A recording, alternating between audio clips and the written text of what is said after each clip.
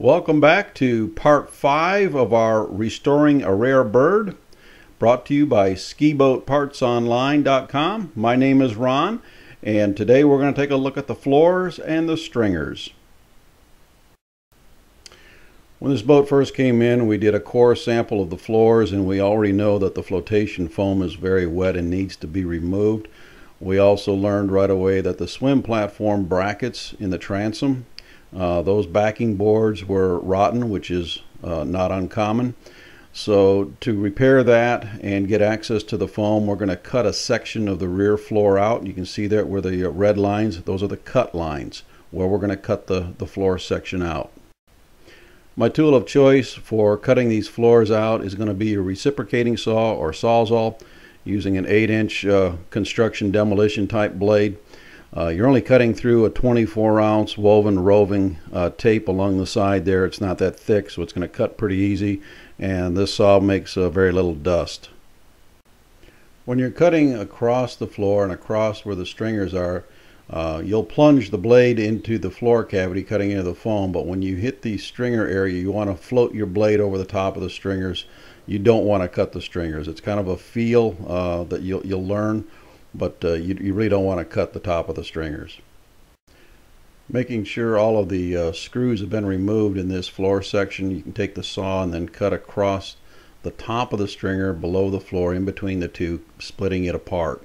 In this case, it went quite easily. There wasn't much holding it together there. Okay, we've got the floor section cut out, pried off.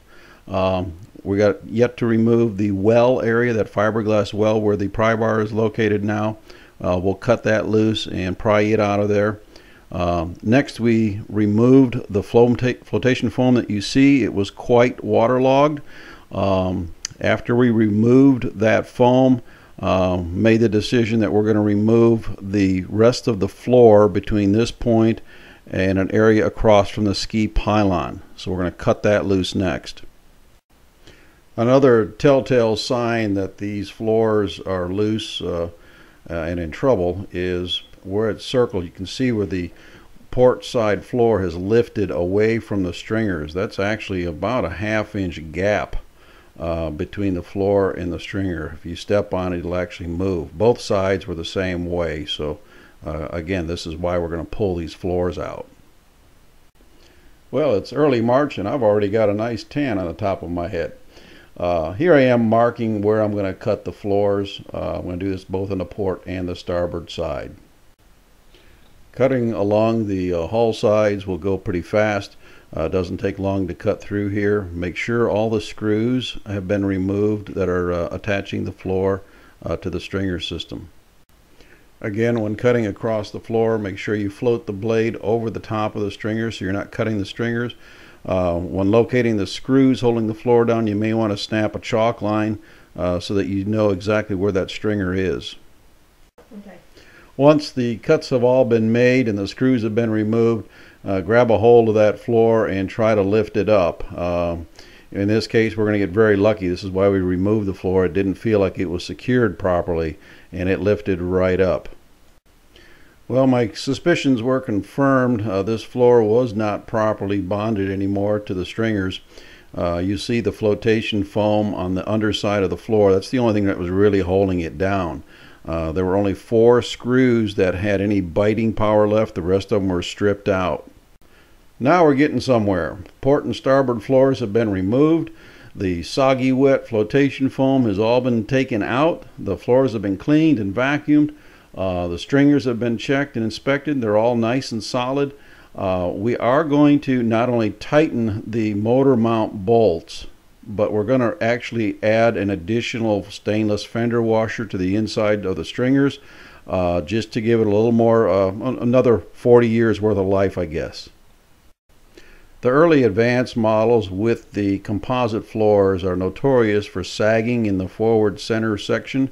The 26-inch span between the main stringers is a little too much for this floor thickness. You'll see we got about an inch gap right there, so this needs to be addressed. Now normally I would section out the center section only to resolve this sagging issue, But because we've got such wet foam on both sides, I decided I'm going to go ahead and cut the entire floor out from about the dash aft. We're just going to cut this out and pull it out. Let me mention that before I cut away that midsection floor that we're about to lift off, I've reinstalled the port and starboard midsection floors back into the boat.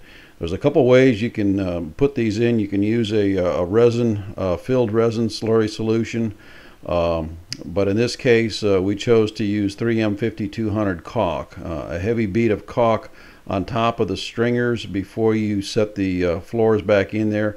Again, after the stringer tops have been ground clean and the bottom side of the floors have been ground clean with a grinder, that 3M caulk will bite just as tenacious as any resin will, if not better. I am glad we decided to remove the entire section of flooring here. Once we cut it loose, there was really nothing holding it down. There was very poor adhesion anywhere, and it popped right off. Okay, once that floor section is removed, we uncovered some pretty serious issues here.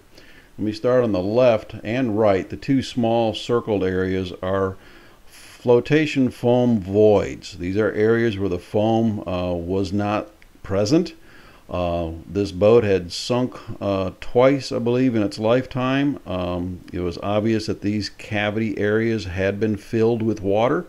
It's also in an area where the stringers have been compromised, and these stringers right in this area are quite deteriorated.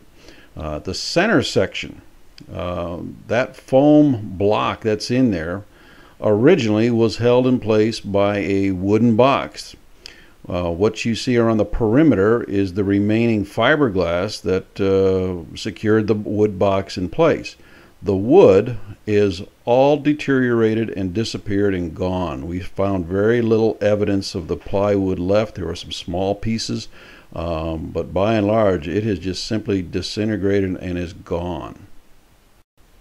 For those who are wondering, why not just fill this cavity up with flotation foam from the bottom of the bilge all the way to underneath the floor to support it? Well, the answer is easy. The original box maintained about a 2.5 inch gap between the top of the box and the bottom of the floor. This is for the ventilation air to get from the front to the bilge area in the motor area. That's a requirement. We have to have air getting back to that engine compartment. It also allows the wiring to go above the box and below the floor, and the steering cable also fits through that chaseway. Now that we're going to be doing some serious backbone surgery on this boat, it's time to make sure that all of our support structure is in place and is right where they need to be. We've got adjustable screw jacks along that keel fore and aft of where the stringer damage is. Now we've got all the flotation foam removed from this section. The black dot in the middle there is where we cut away the glass that was holding in the plywood box to contain that foam. The glass work there was less than perfect, and this was the point of water intrusion into the stringers in this area. Here you can see that the stringer on the port side is actually broken in half. The glass is broken. When you apply weight on and off, you can see the stringer moving.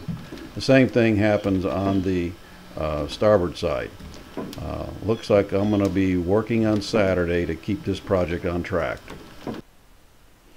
Okay, well, it's Saturday morning and I'm starting my day off with eating some fiberglass dust, grinding and cutting. Here I have cut away the rotten stringer up to the point where I'm getting sawdust when I'm cutting. That's the telltale sign. When you get sawdust, you're into good wood. But most of this was rotten.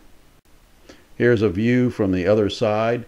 Trying to retain some of the glass along that motor mount there. I removed the motor mount bolts obviously to do this, but we're going to cut a piece of stringer in here.